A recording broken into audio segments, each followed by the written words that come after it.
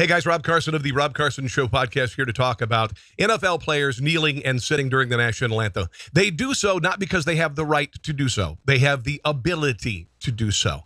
At work, you are subject to your employer's whims. You do not have complete freedom of expression. Tomorrow, if Roger Goodell said, okay, it's company policy that all players must stand with their hands on their hearts during the national anthem, they would have to do so, okay? Your speech is limited at work. If you work at Best Buy, you've got to wear a goofy blue shirt. If you wear a Black Lives Matter shirt, they will fire your ass. If you work at McDonald's, you can't say, welcome to McDonald's, may I take your order? And what the hell are you doing in my drive-thru? No, you have to say, welcome to McDonald's, may I take your order? So tomorrow, Roger Goodell could end this by saying, stand during the national anthem. In the meantime, you and I have the right to not buy tickets and not go to the games. Check out the podcast. See you soon.